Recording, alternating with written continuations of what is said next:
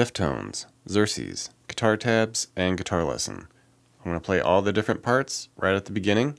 After that, I'll go back through, give all the explanation for it. Please hit that subscription button. It's the best way of letting me know that you like this video and want to see more Deftones stuff. And now, without further wait, let's get on to the lesson.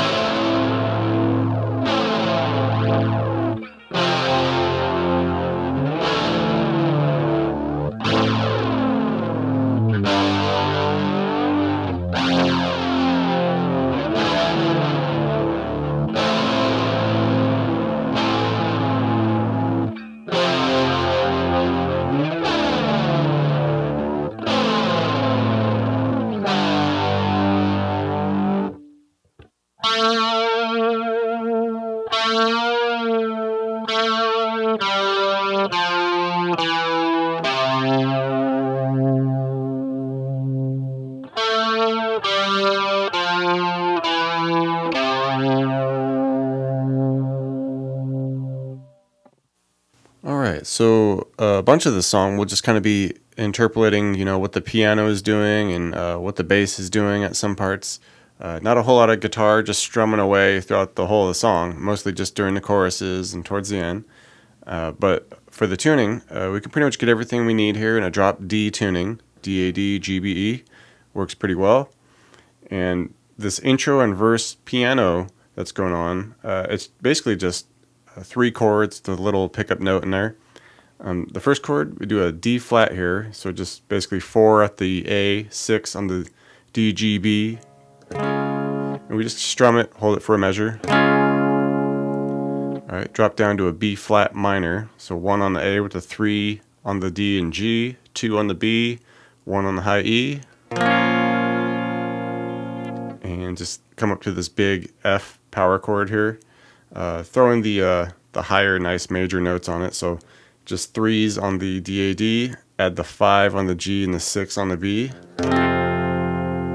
Big nice full sounding chord. And at the very beginning, I think this final pickup note is left off, but once the vocals come in, it comes in.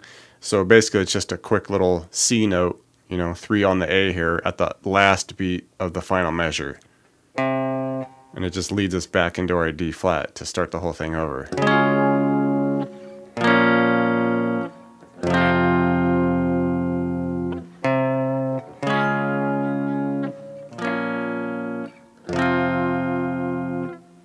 Alright, now this section here, it's basically just the bass.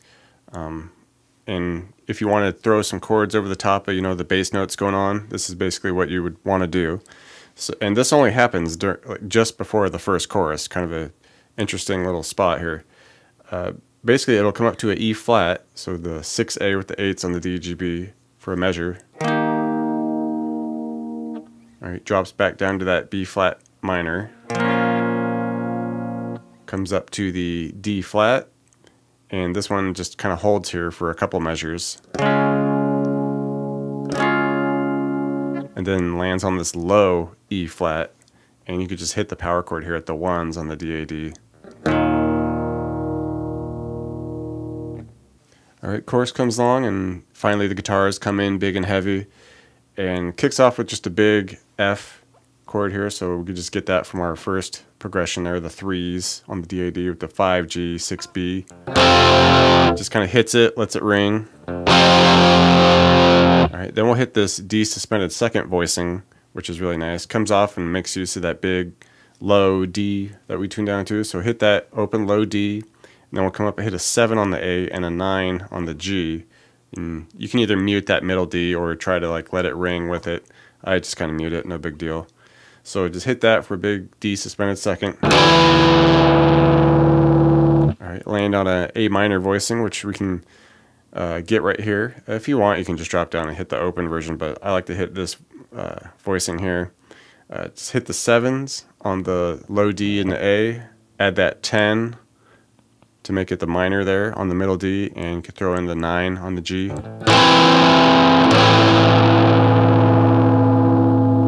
And then basically we'll hold that A for a couple measures. Repeat those first 3 chords again, the F, D sus2, and A minor. But the second time through, instead of just letting that A minor hold for 2 measures, we let it go for 1, and then the final measure, we drop down and hit a G power chord at the 5s. So.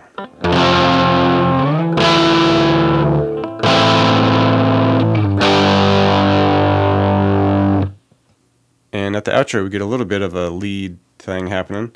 We just hit the 2 on the G, just hit it, give it some vibrato, let it ring, and then you give it a little bend and release.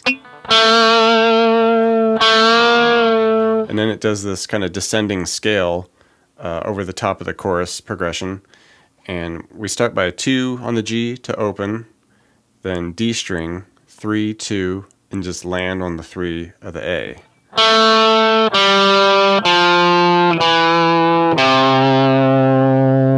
And you just repeat that little scale all the way till the end.